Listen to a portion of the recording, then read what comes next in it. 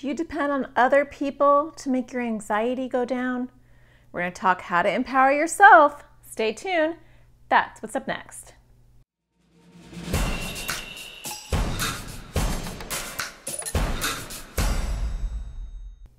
Hi, my name is Natasha Daniels. I'm a therapist and I make videos for people with anxiety or OCD. And I want to talk to you about how to get your power back. So before I get started, don't forget to hit subscribe, hit the bell so you get notified because I make new videos every Thursday and you don't want to miss those. Okay, let's talk about your power.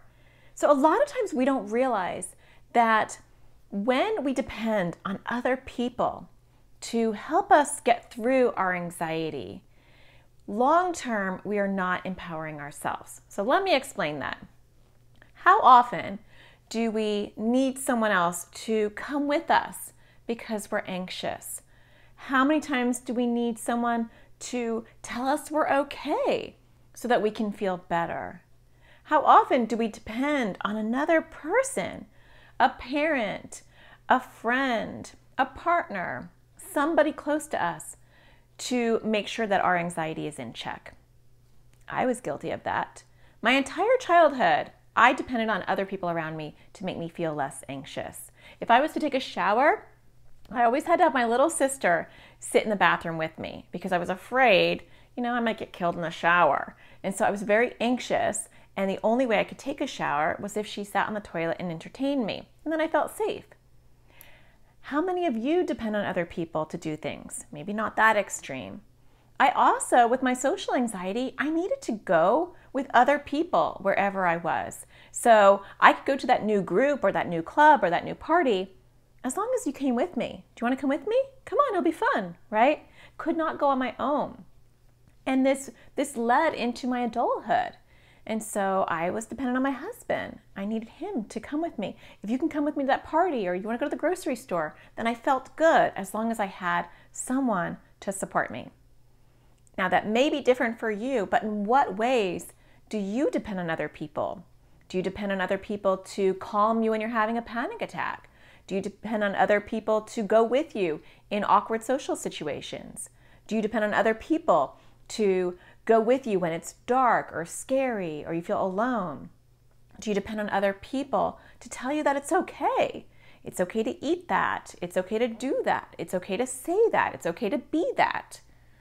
Now, there's nothing wrong with depending on other people. In fact, it's part of human nature, and it's a beautiful thing that we have people in our lives that can support us and want to support us. So there's nothing wrong with that.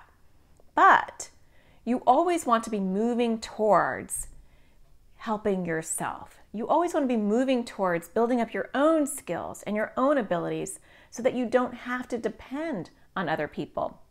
That will help because in the long term, you're going to feel like, I got this. I don't need to see if you're available or if you can tell me if I'm okay. I need to get in touch with you because otherwise I'm feeling panicky. No, I've got this because I take care of myself, because I can depend on myself, because I am empowered to take care and love myself. There's so much goodness that comes with being able to have our own skills, have our own ability to calm ourselves down, and to do things that are scary and face difficult situations. Now, that doesn't happen overnight. It takes one small step at a time. So you may not be ready for that, but you just want to have that mindset that says to yourself, could I go by myself?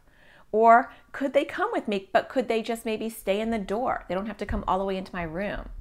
Or could they maybe go with me to that event, but maybe then I go and I do a couple of things on my own while I'm there? Or if I'm having a panic attack, maybe my person, whoever that may be, sits next to me, but then I do my own coping mechanisms. You just want to ask yourself, what one small step can I take that is independent? Independent means it's separate from somebody else. I can do this on my own. Because when you are independent, and the ultimate goal is for you to be able to do things solely on your own, then you won't become anxious when that person's not around. And that can become a secondary problem where we become dependent on somebody. And if they're not there, we get panicky because they're our go-to support. They're our calm. There are like SOS people. And it's okay to have people that are in our left pocket that are there when we need them.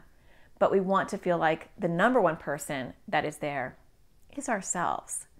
So I hope that you find the sparkle in everything you do. And I hope you get your power one small step at a time. And I'll talk to you again next Thursday. Take care.